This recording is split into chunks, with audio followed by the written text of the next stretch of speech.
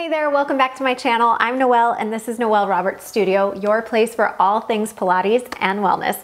And today I want to talk to you about how you can stay on track with your workouts, all by simply decreasing your mental load. Now, mental load is something we talk about often these days. And if you're not familiar with that term, it's basically all of the silent, unspoken lists, activities and to-dos that need to get done that just get piled up inside your mind. And while there's many of those when it comes to taking care of a household or a family, I want to talk to you about the mental load that comes with fitness. There are actually a lot of choices to make when it comes to your fitness.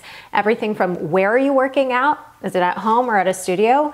To when are you working out? To what are you doing during those workouts? And you can actually really get bogged down by all of those determining factors. So instead of actually doing our workout, we're doing a lot of mental gymnastics, trying to figure out the logistics and all the decisions that have to be made in order for us to just simply move our bodies and feel good. So I want to give you 5 tips to help you decrease your mental load and really stay on track with your fitness. So the first one may be a little bit obvious, but it's have a plan.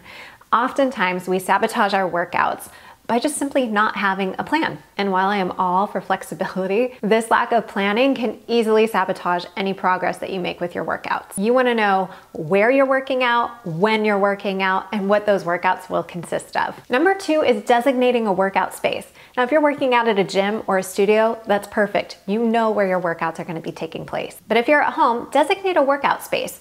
This does not have to cost you hundreds of dollars, and it doesn't have to be anything fancy. Even a little spot next to your bed where you can roll out your mat first thing in the morning is perfect. But it is vital that you've already decided where those workouts will take place. This really helps eliminate another layer of mental fatigue when it's that morning and you need to work out and there's toys all over your workout space.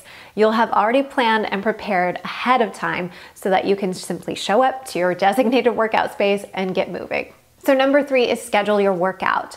This is a simple step, but it's one that most of us don't actually implement. We think about it, we kind of have in our minds, again, mental load, when we'll be doing our workout or where it will fit in our day, or we come at it from a more lackadaisical approach where it's whenever it fits, I'll get it done. By doing that, you're definitely setting yourself up for some failure. So I highly encourage you to go ahead and schedule that onto your calendar. Know exactly when your workout's going to be done. By writing it down, you're actually freeing up that headspace so that you can approach your workout from a place of clarity and calm, rather than feeling flustered and like you have no time to actually get your workout done. One of the features I personally love in my studio that I've built is that you can take that workout and with one click, immediately add it to your iCal or your Google Calendar, and it's an easy form of accountability. It just pops up, you know exactly what workout you're doing, and you get to it. Number 4 is building flexibility into your workout routine.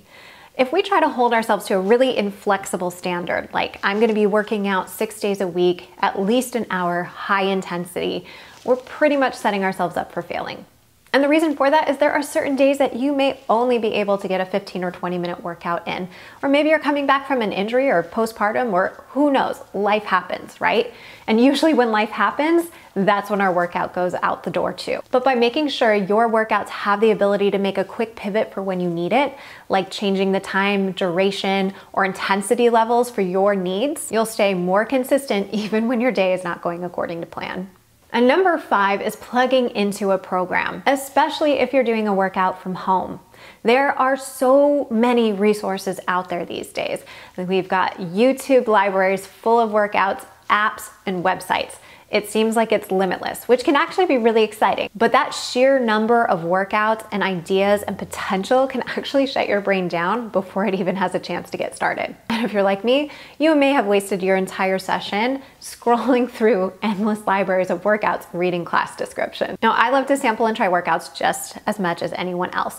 But if you really want to build consistency and see better results in your workouts, then you're going to want to leverage the expertise of a professional program. We all have more than enough on our plates. So when it comes to working out, instead of researching and designing and planning it and then finally executing the program all by yourself, you can actually outsource that piece to an experienced practitioner that can actually guide you well. The beauty of this is that you simply get to show up and reap the benefits of all of their knowledge and their expertise. And if you don't know where to get started or you're looking for a program to start with, I would love to offer you my program, Your First 30 Days of Pilates. This is a 30-day program that's going to literally guide you step by step every single day for 30 days to help you build more strength and consistency and confidence in your workout. My favorite part about this program is that each workout is delivered daily, first thing in the morning to your inbox. You can eliminate that decision fatigue and the endless scrolling through libraries of workouts, all by simply opening your email, pressing play, and reaping the benefits of a consistent practice. I've got all the details for you about this program linked below,